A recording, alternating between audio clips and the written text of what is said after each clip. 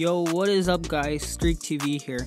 Today I'm bringing you guys another video, and today we're going to be in the 2K20 demo. And yes, this is kind of different because I normally don't play 2K, but I'm definitely going to be bringing more 2K20 to the channel, so get ready for it. And if you're excited, make sure to drop a like and subscribe, and let's get right into it. So today we're going to be creating a Kyrie Irving build, and he's probably one of the top point guards in the league right now. And so having him in 2K as your play is going to be unstoppable.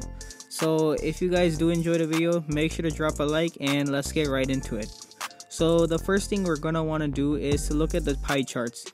Now as you can see, there's so many, but I think the best choice for Kyrie Irving would be the play sharp pie chart. This is where there's an even amount of playmaking and sharpshooting, and this will be the best choice for us. Now the next thing we're going to want to do is to pick the physical pie chart. For us, the first one will be the best choice because it gives us a lot of speed and acceleration, which is great for guards, especially with the ball handling. So definitely pick the first one. Now we move on to the attributes.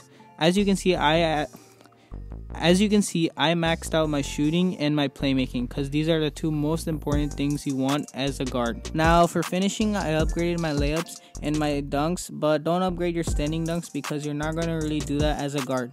Now for defense, I didn't upgrade my rebounding, but I upgraded my defense so that I can stay on against the other ball handler. This is because I will be running with a center who will get the rebounds for me, so I don't need to worry about that.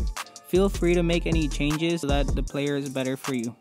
So now we're going to go to the body shape, and I picked the defined one because it looks the best and it seems great and to match Kyrie Irving. Now for the height. This can be very controversial, but increasing your height is going to bring down some of your attributes like ball handling and your shooting. So I don't think that's the right move. And because Kyrie Irving is 6'3" in real life, I think going with 6'3" is definitely the best choice because we have our shooting and our ball handling. Nothing gets affected and we still have it at a high number.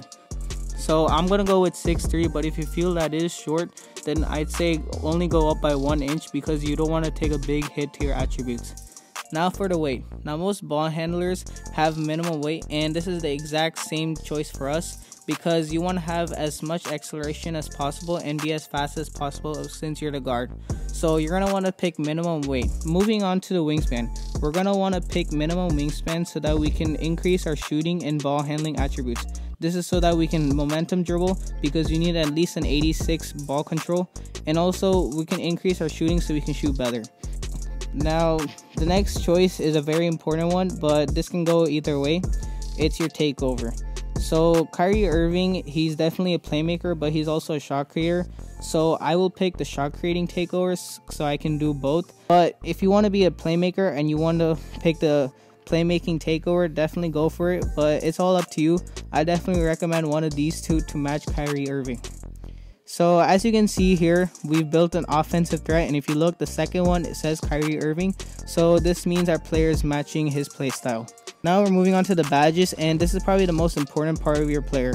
So for finishing, I'm going to have Silver, Relentless, and Acrobat on Silver 2. This is so that we can hit those tough layups and also drive in, because we all know that Kyrie Irving is one of the best finishers in the league. Now for our shooting badges. As you can see, we have the important ones on Hall of Fame or Gold. But if you feel like you don't need some of them, then you can always adjust to meet your needs. Moving on to the playmaking badges, this is definitely like the most important one. I definitely recommend having Hall of Fame quick first step because it boosts your player, and also you want to have handles for days so that you don't run out of stamina. Then we want to go to defensive badges. Since we only have one badge upgrade available, I put it on a clamp so that we can play good defense. So I hope you guys enjoyed. Make sure to drop a like on the video and also subscribe if you're new so we can reach 600 subscribers. And let me know down below in the comment section what kind of 2K20 videos you would like to see and what kind of players should I recreate for you guys. So I hope you guys enjoy, and other than that, I'll see you guys in the next video. Peace.